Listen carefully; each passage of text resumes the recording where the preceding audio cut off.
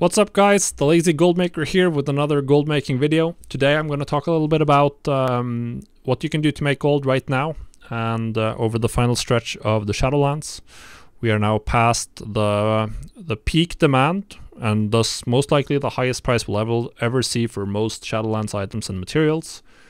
There's still profit to make in Shadowlands markets, but this is also a time where we're gradually it makes sense to branch out into some other things and prepare for the longer haul if that's what you're interested in. So yeah, let's go through them. The first thing you want to do is work them while they still work. Shadowlands markets, even though we're past the highest price we've ever seen for legendaries and anything else in the Shadowlands, they're still profitable, they're still selling, and you should spend your time doing them. Cancel scanning legendaries or crafting item level 262 gear is still profitable, even if it's a lot less profitable than it was a week ago or 2 weeks ago. Catch-up gear, consumables, legendaries, everything is still useful. And there are many players missing rank 7s still, or that may want to gear an alt or off-spec at some point in the future. Some markets even stay profitable all the way up until the final week of an expansion. This is usually the case with catch-up gear. The combatant gear in BFA was profitable all the way up to the last week. The same was the case in Legion. So there's no point in leaving any of the relevant Shadowlands markets just to leave them. But you can spend less time on them. Sale rates are going to be a little bit slower.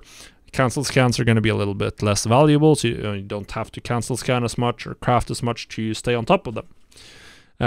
Which is why you're going to have more time to branch out into other markets, and those other markets are also going to be more profitable in general because people spend less of their gold on legendaries and have more gold to finish their consumable or cosmetic collections, buy mounts, buy whatever else they want to do. Yeah.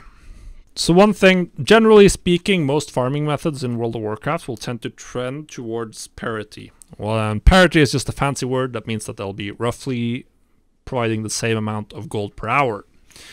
And that will also generally tend towards the same level as old world material farms. So when demand isn't strong enough to support like excessive profits, because usually like at the launch of 9.2 for instance, legendaries had excessive profits, way higher, extreme gold per hour potential from farming progenitor essentia for instance. So prices will fall down and they'll trend towards the same for most farming methods. That's what's happening right now. Progenitor essentia probably going to stabilize somewhere below 5,000 gold on most realms. Once it's stabilized at the level of other farms. But there isn't any such strict rule for crafting. Crafting profits are going to fall, but they don't have to fall to the exact same level. There's usually been like 1 or 2 crafting markets that are significantly better than others.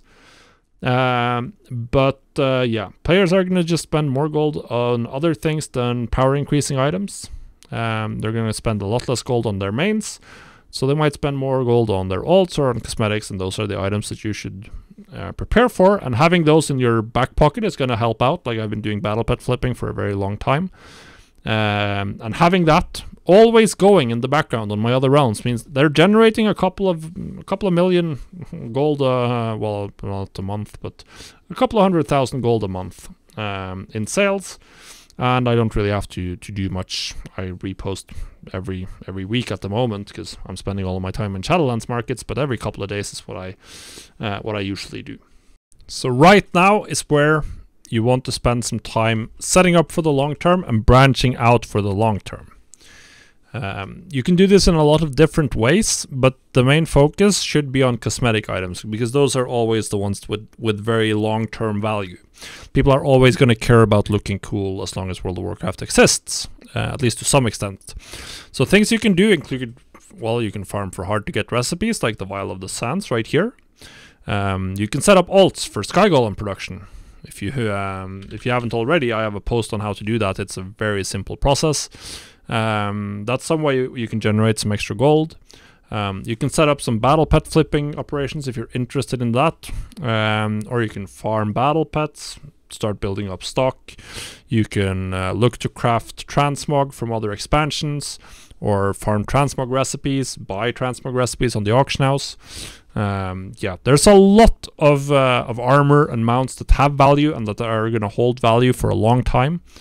And it's the kind of markets where you can just spend 20 minutes restocking every 2 weeks, and you'll have enough mounts and cosmetics to last you for a while. And it's just going to bring in a steady amount of gold on the side always. It's going to be useful even to have during the heydays of like, okay, we get legendaries. If you have a couple of mounts, just have some sky golems and keep posting them on the side. You'll get some extra sales. That's going to bring in 50k extra in a week, or 20k extra, or 300k extra if you have a lot of sky golems. So just having those in your bankers is just very, very, very useful. The other trend that you can take advantage of in general is the catch-up. So catch-up markets are always really good in the final patch of an expansion, also for after the initial burst. So what does that mean? That means Crafter's Mark gear, Crafter's Marks of the first ones. If you have optional profession combinations, that can be very profitable. Right now, the profit on Crafter's Mark 4 is not particularly high in terms of raw gold, because a lot of the Crafter's Mark 4 marks are extremely cheap. And we could see a repeat of the situation of 9.1, where alchemy Crafter's Marks of the Chain Dial were so cheap that if you didn't have that, then you couldn't compete at all. That's a possibility. We don't know yet.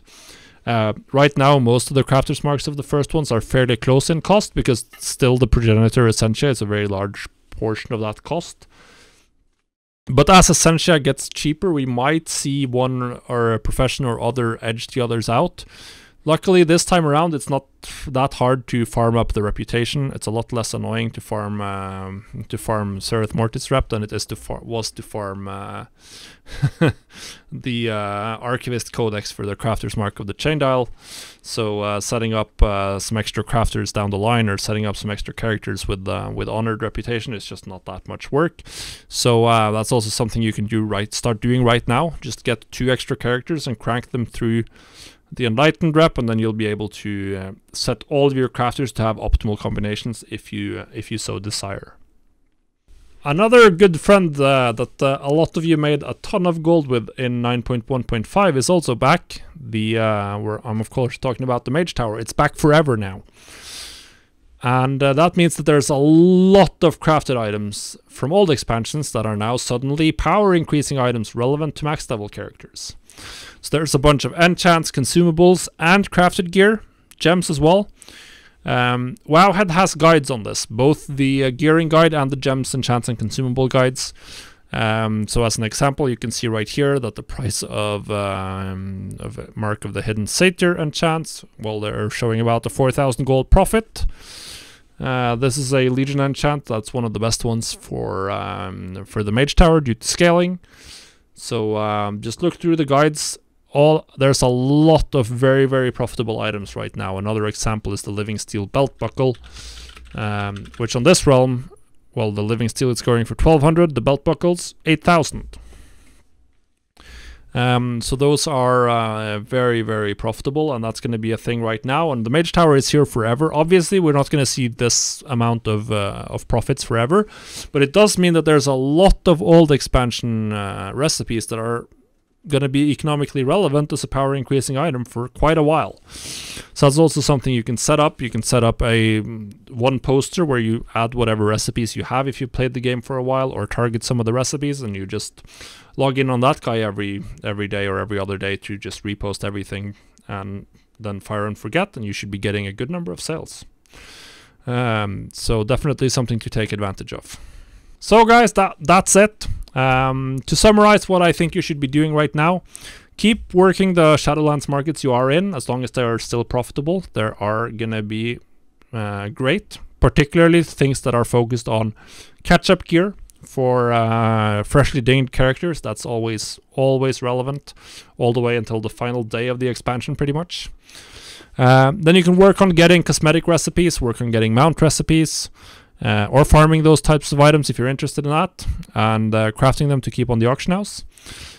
Lastly, you can also put some effort into getting the recipes that are useful for the Mage Tower and keeping those items onto the auction house, because the Mage Tower is now back in town.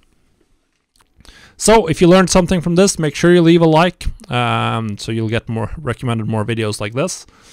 And subscribe to the channel so you don't miss out on any further videos. Thanks for watching. We'll see you on the next video. Goodbye, guys.